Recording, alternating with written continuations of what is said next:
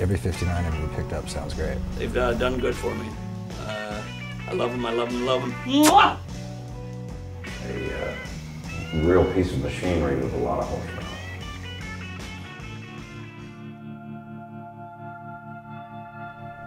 If you were to go up in your attic and find an old brown case like this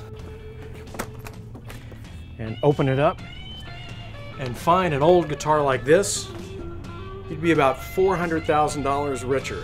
The 1959 Les Paul Sunburst. There's nothing better than to have a guitar. That's a friend like having a dog.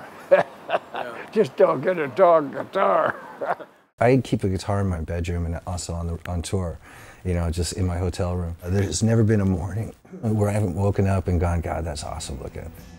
Of approximately 1,600 made, fully 1,000 of these are unaccounted for today. Though many are probably destroyed and lost forever, several hundred may still be hiding in attics, closets, and garages all over the world. In 1964, the Rolling Stones toured America for the first time. Guitarist Keith Richards bought a Burst and played it all across America. Another English band, the Yardbirds, were also enjoying great success. Just beginning his phenomenal rise to stardom was young blues guitar player Eric Clapton.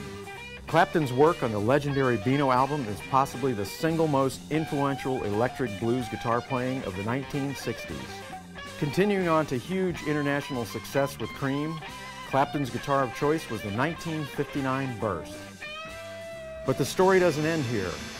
Many other legendary guitar players were to find something magical about this guitar.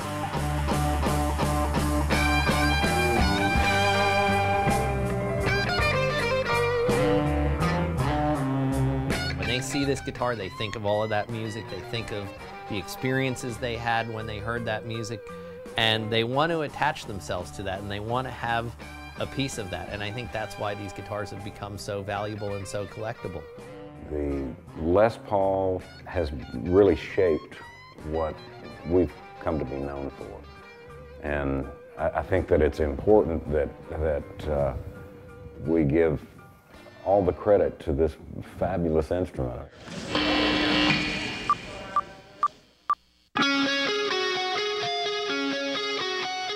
I was an old school guy, so to me, just a good Les Paul was the thing to have.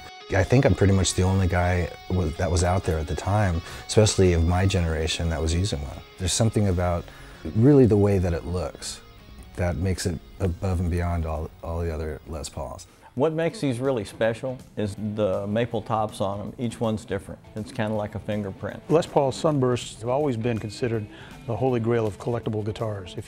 That's probably the #1 collectible guitar that there is. And so as the market's gone up, they have really appreciated. They've been leading the parade, so to speak. The Sunburst Les Pauls I deal in that I sell are generally between $5,000 and $10,000. What's the best price you ever paid for a Burst? The best price was my first one, $5,000. Is it worth more now? Yes, quite a bit more. The prices are obscene, so I can't even say the prices. You think one of these guitars will reach $1 million? Absolutely. How soon? My prediction, within the next 5 years. Yep. Yes.